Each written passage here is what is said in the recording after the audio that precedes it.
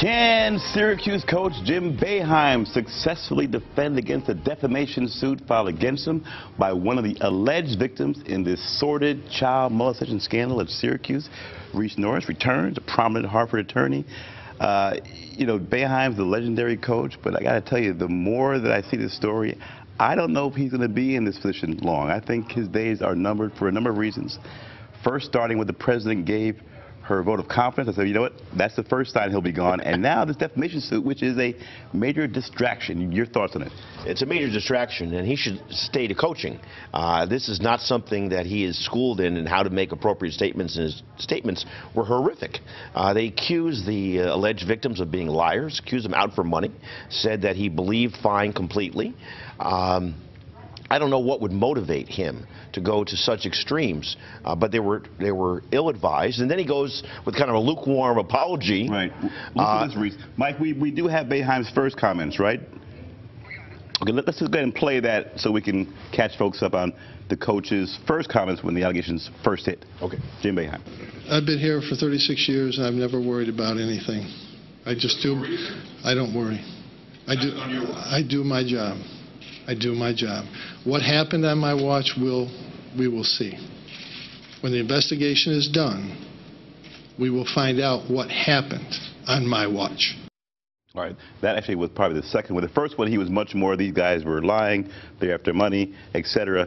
Now, the problem is the story changed, and he's come across as a bit arrogant, right, in all this. And what would you have advised him in this? I would advise him to keep his mouth shut and say that he's disturbed for the program with the allegations against a coach that he has had nothing but positive relationships with over the years, and he's not going to rush to judgment. And he wants to hear what the facts are. That would be an appropriate comment on his behalf. Right. But that's if you get lawyered up, right? If you're not lawyered up, it's your longtime friend, and you hear these what you consider to be outrageous charges, I mean, your first action is to say, are you crazy? This is my buddy. There's no way these kind of things would have happened.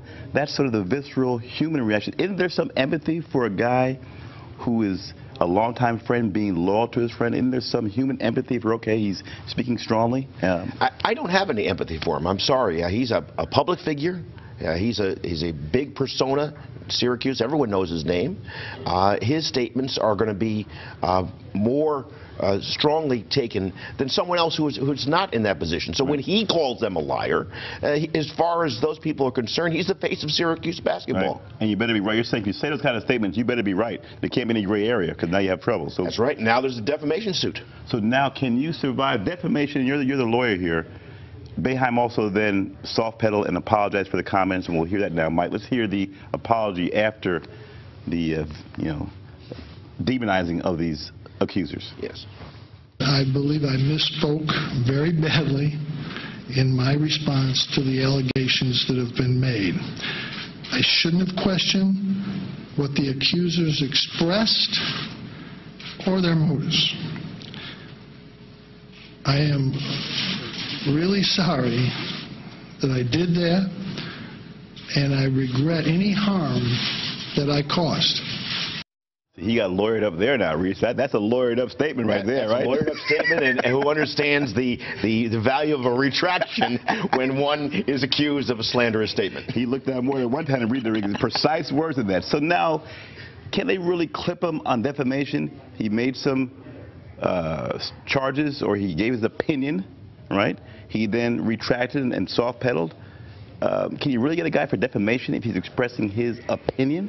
You know, my feeling is in these cases it's all about your feelings of pride. It's not about money. I mean, this is not a big money lawsuit.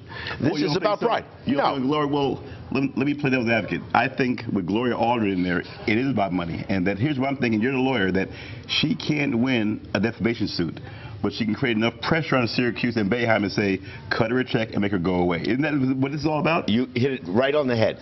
A jury's not going to award them a lot of money under these facts. Right. But you're absolutely right. The political pressure and university pressure is going to be on Boeheim and this university to reach a financial settlement. And if that's her assessment, I think she's correct. And now, do you set precedent? If you cut a check for that, is Syracuse more exposed civilly when they come after them for other allegations? That's just one lawsuit, right? Defamation. Then you have culpability and negligence, so you're going to have a couple lawsuits here against the university. You are, but you're not going to have precedent because they're going to be confidentiality agreements that are standard operating procedure in matters such as this, and it won't be able to be used against them in additional matters. But if you cut a check, though, if the mentality is, hey, we're willing to cut a check, doesn't that help the lawyers who are defending the accused, saying, listen, we know they're going to cut a check here, so let's put a little pressure on them.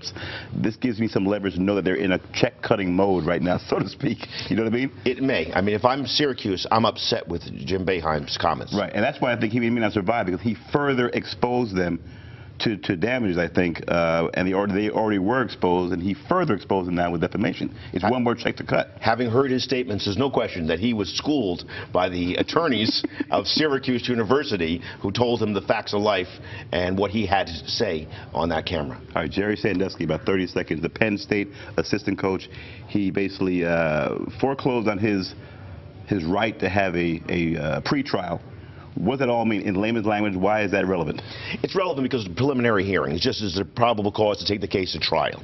And his lawyers said there was nothing to be gained by having that hearing. I mean, we have probable cause hearings in Connecticut in certain cases such as murder, and those of us determine whether we're going to proceed or not, depending on case by case. It's probably better that he waived. This is a dicey case in that you may have a bunch of allegations, but no real eyewitnesses. Even the one at Penn State is a little shaky what he really saw. How do you win this case if you're the prosecution?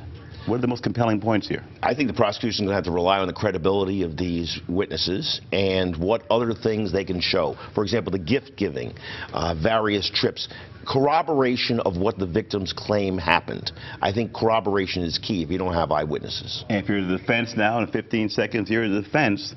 How do you hold off the prosecution? What's your strongest point to make here? Well, he should have kept his mouth shut, first of all, so that was the biggest problem for the defense lawyer in this case. But at this point, I think the best way to the defense is just to try to delve into the facts as much as you can, determine the credibility issues. You got to run. So basically, he loved kids, but not in that way. It's going to be the only case. That's what he says. All right. Thanks to all our guests, Chris Keating and Reese Norris. Remember, catch our show 24/7, ctnow.com/Stan. Friend us on Facebook. Follow us on Twitter. For the good folks here at Fox Connecticut, I'm Stan Simpson. The Morning News and Tim Lammers is next.